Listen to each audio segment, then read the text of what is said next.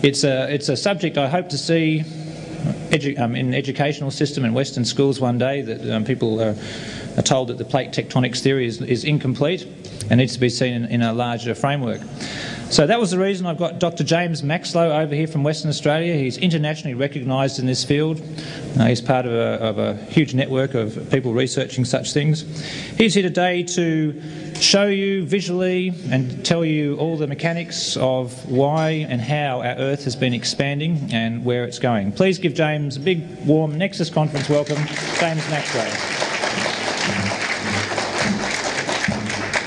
Thank you, Duncan, for that glowing introduction, and good morning, ladies and gentlemen.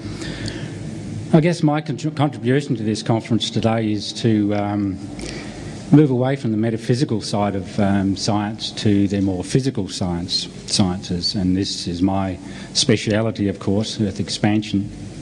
My background is that I'm a geologist, and I've been working in the mining industry for all of my working career, mainly looking for that dumb yellow metal, as we all seem to want and admire.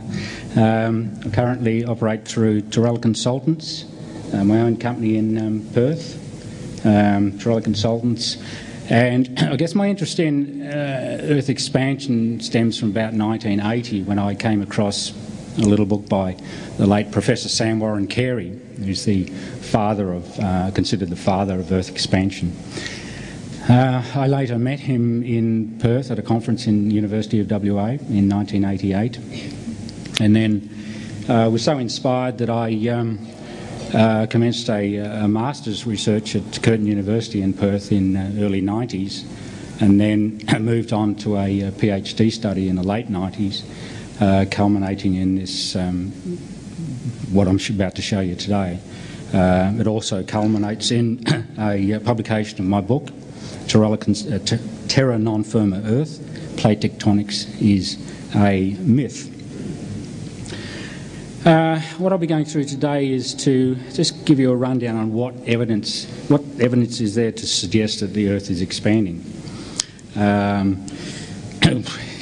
As Duncan alluded to, we're stereotyped into thinking that plate tectonics is the answer to all things global, and this is to the detriment of these alternative theories that have been around for quite some time, and also other theories as well as this one. And I guess that also leads us on to the ultimate question, is what causes the Earth to expand? And unfortunately, human nature decrees that we must understand the cause of things before we understand the physical side of things, or want to comprehend the physical side of things. I'm going to leave that question until right at the very end, and ask you just to simply dwell on not consider how these things happen, just look at the coincidences that of this reconstructions that I'll be showing you, and see how they fit in, and see if you agree with me that yes, the Earth is expanding. The concept of Earth expansion has been known about for in excess of 70 years now.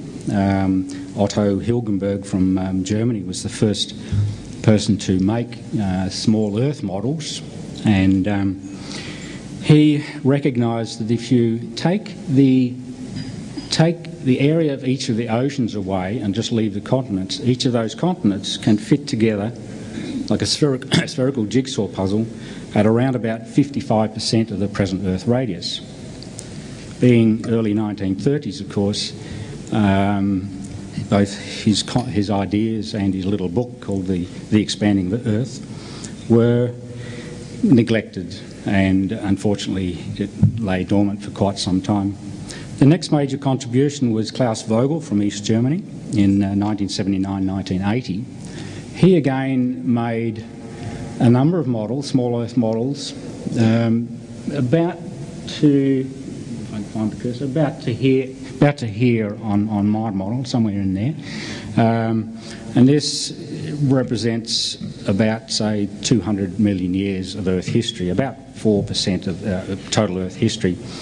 Klaus was fortunate that in it mapping of the oceans was just starting to become available, and he was able to quantify his models using this data, and also our concept of plate tectonics was firmly established in that we now understood that, yes, the continents could move around the Earth. In Hilgenberg's days, it was considered the Earth was fixed, all the continents were fixed.